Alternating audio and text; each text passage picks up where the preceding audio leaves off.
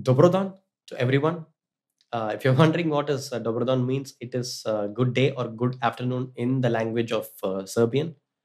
So, since we will be dealing in this chapter the Belgrade variation of the four knights and as well the main line with the 4d4 in the four knights variation. So, I thought maybe it is a nicer way and a pleasant way to greet everyone in the Serbian language to honor the Belgrade Gambit. So, now let's go. So e4, e5, knight f3, knight c6, knight c3, knight f6. The four knights variation, we have checked all the four various options on the fourth moves. And apart from bishop b5, which we'll deal in one of the chapters, d4 is one of the main lines, the first central action. So ed4. And now, before moving on to knight d4, which is the main line, which I will cover, and here is a suspense for you guys, as I have not suggested the more common bishop b4, but a adventurous move is coming for you. But before that, let's keep the suspense and proceed to knight d5. First, we'll look at this gambit known as the Belgrade Gambit before moving on to the main line with knight d4. So this gambit was originally played by Kurt Richer against Albert Becker in Berlin on March 12, 1938.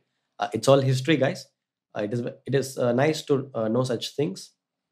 It always not only enriches your chess understanding, but also by knowing the history, you get to know a lot of facts and how it developed, and it also gets some insights into the opening of how it is developed and why it is bad and why it was popularized. Such things also uh, uh, gives us some curiosity about the opening. So, like I said, Richard was known. This is what this gambit was found by Kurt Richard, and he was known for his creative flair in finding original attacking ideas for a number of openings. However, in the very first game, his loss to Becker resulted him to never try again.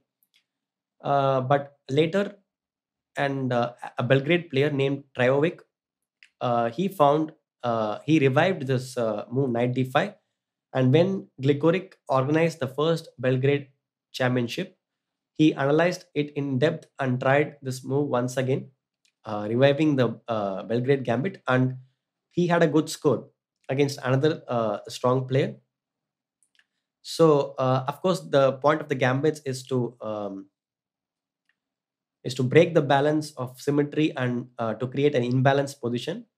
But with the modern computers, these kind of uh, gambits doesn't really work, as we have not committed any mistake from the opening. If you look from the black side, we have all played natural moves like e5, knight c6, and knight f6. So this gambit should not be that effective. However, we should know how to respond it like any of the gambits, because it is more concrete and we need a precise response in order to neutralize the position. So here, how to respond?